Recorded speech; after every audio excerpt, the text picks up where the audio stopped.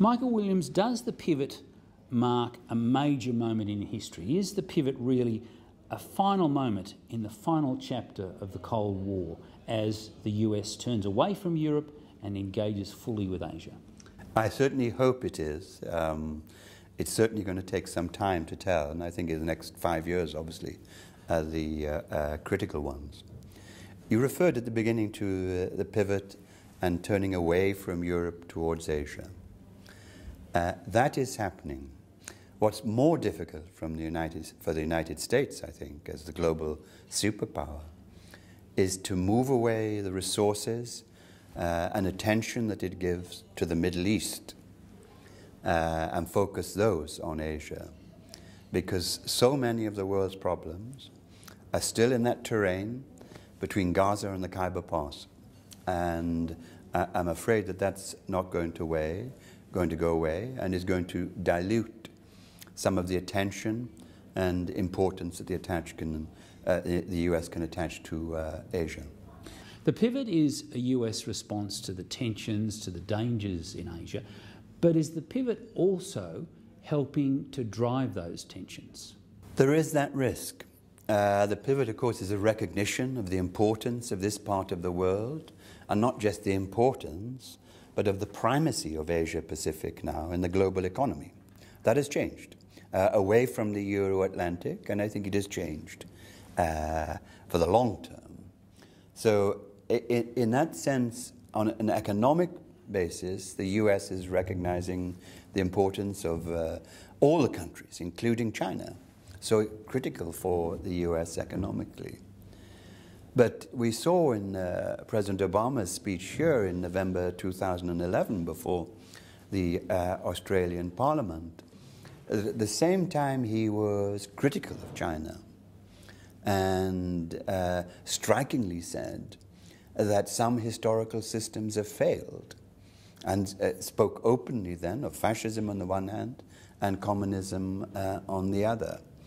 So you have, if you like, an economic pivot in a positive sense, engaging with the entire region, including China, but there's also a strategic pivot which is not embracing China and is very concerned about China's growing assertiveness.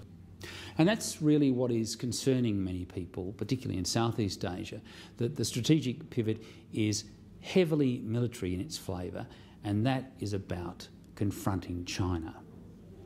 Yes. Now, in the best of situations, and I think the intent is there in Washington and the White House and the State Department and elsewhere, it should not just be a military pivot that you talked about, but also a pivot in other ways.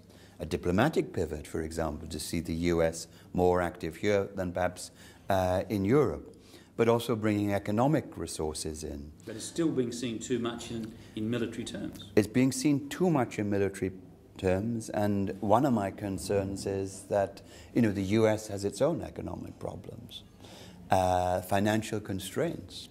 The president finds it difficult to get his way in Congress.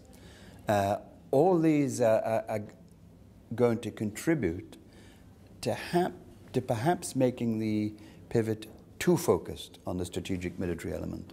By making the commitment that the US has and making it so publicly and strongly, does the US risk a moral hazard?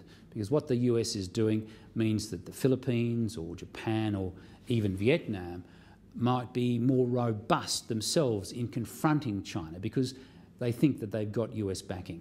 There is an element of that. There's a danger of that.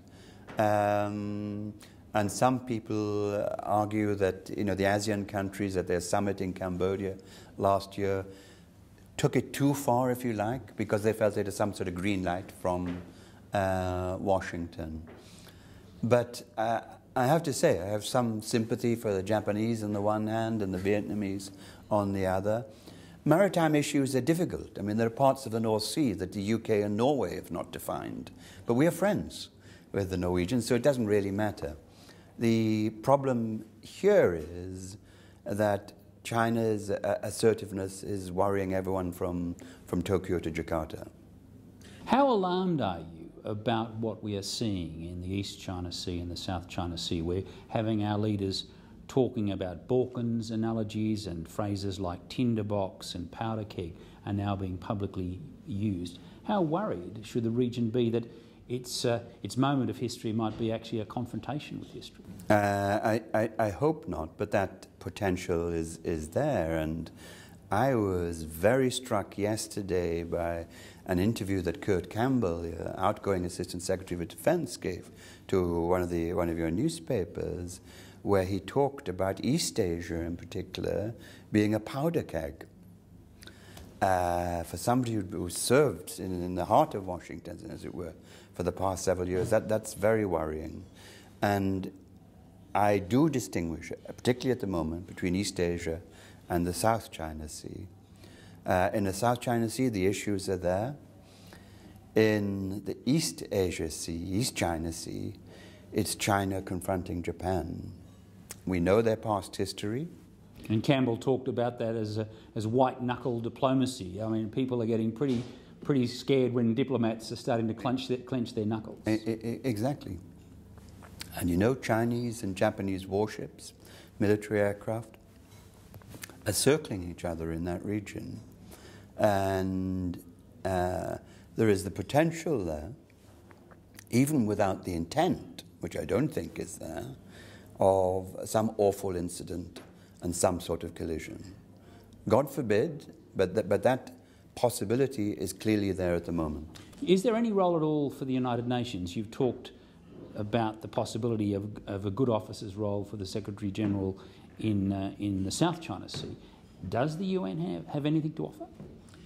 I think the UN does. Some would say that the UN does because who else?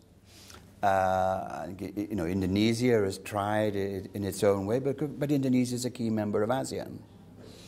There was some talk, I think the Lowy Institute suggested that perhaps Australia takes this on, which is difficult for Australia, above all because of its close ties with the United States.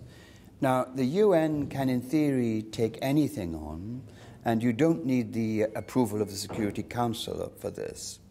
The Secretary General can decide that a situation is of concern, and he can use his good offices.